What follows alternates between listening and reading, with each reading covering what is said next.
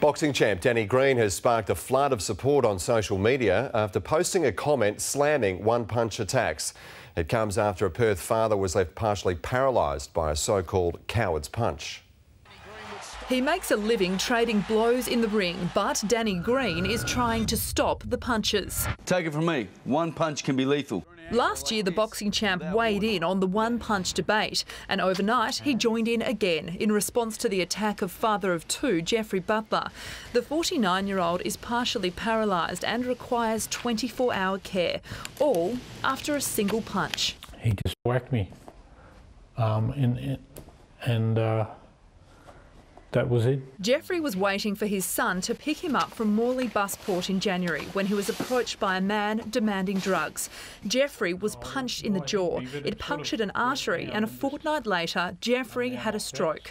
After seeing Jeffrey's story, Danny Green posted this comment on Facebook saying, "My heart goes out to you. I hope the people who attacked this innocent man feel good about themselves," and calling for harsher penalties for those responsible. It's received a huge response, 26,000 likes in just 11 hours. Police have released this security vision of Jeffrey Butler's attackers in the hope someone will recognise them. Eliza Fussell, 9 News.